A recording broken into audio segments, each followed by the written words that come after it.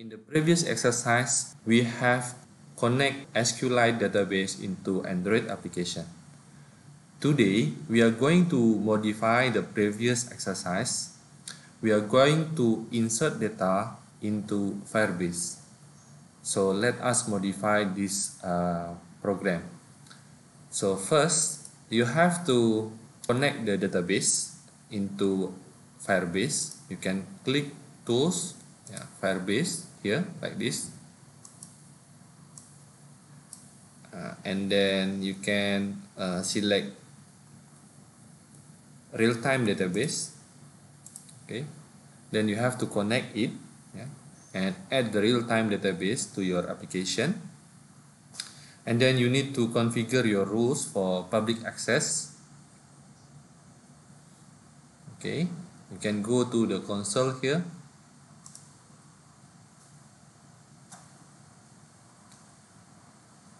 Okay, you can select this database.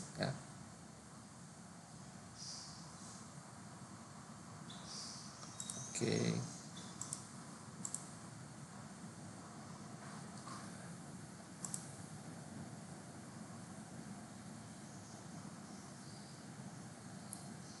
You can click the database, select real-time database, and you can select the rules. Okay, in these rules we have modified read equal to true and write equal to true. So next one, you have to click the project setting here. Okay, and then you can download the Google service.json. Okay, save it. Back to Android application here, and you drag the Google service.json into the application here. Okay, here I'm going to drop it under application like this, and click OK. You can override. Okay, next one, you need to create a class, a new class. For example, here I'm going to create the purchase item class.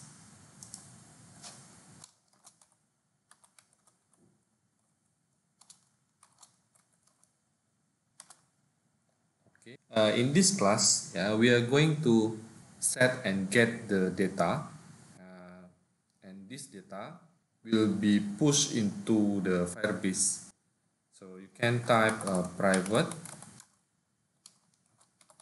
string item name.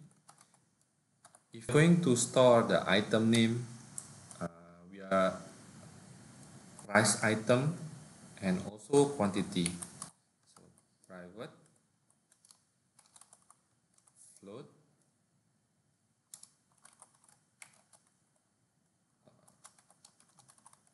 price item.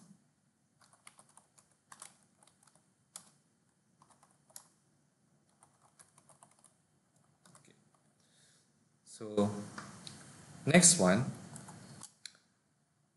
right click and click generate and select the constructor.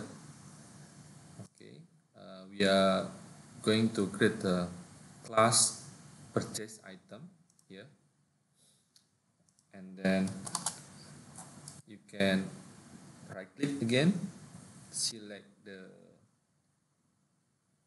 generate and select getter and setter. Then you select 3 items here. Okay. Then open the second activity. In this second activity, if you remember in the previous exercise,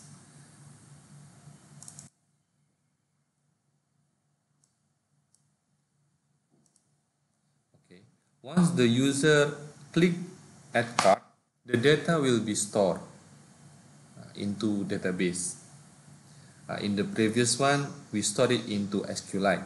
Now we are going to store into Firebase.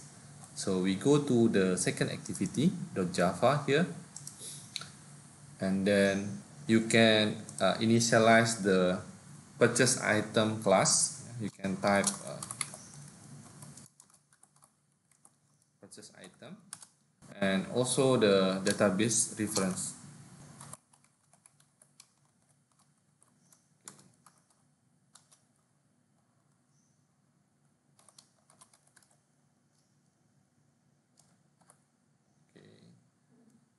Next, we are looking the button set on click listener. Okay, in this one. Okay, inside the button dot set on click listener. Okay, here how to insert the data into SQLite database. Now I'm going to remove it. Yeah, and this one same. Here we have to call the class. We can type purchase item equal to new purchase item,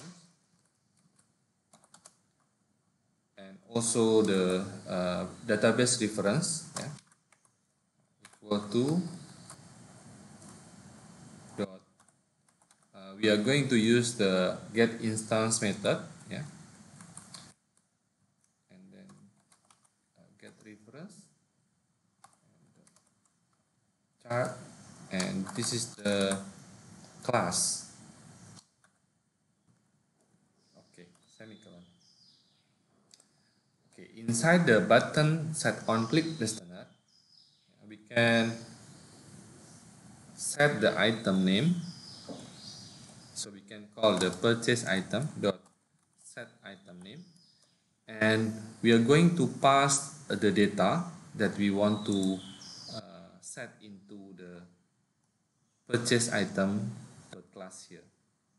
So the first data here is data 1. This is a string 1, and the second is a floating number. So we can set price item.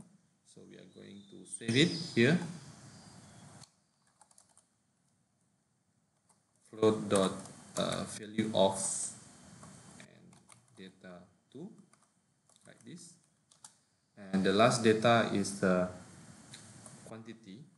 So we can call purchase item set quantity, and this is a integer dot value of. This is a quantity. So because this quantity is the edit text, so we can type get text dot toString. Okay.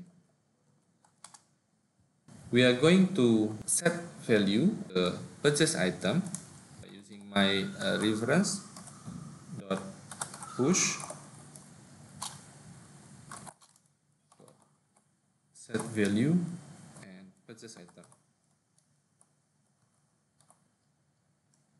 So we have to remove this one. We can pop up a message.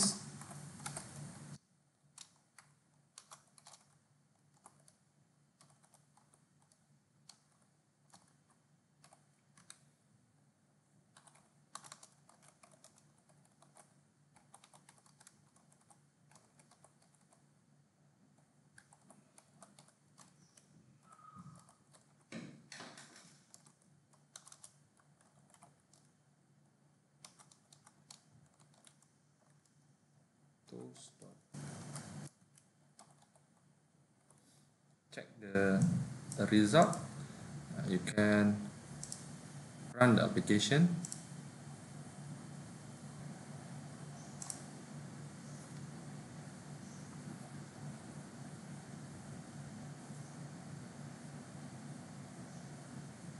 Okay, let's say we are going to add this item. So let's say the data is 66. Add cart. Data inserted successfully. database here, select database.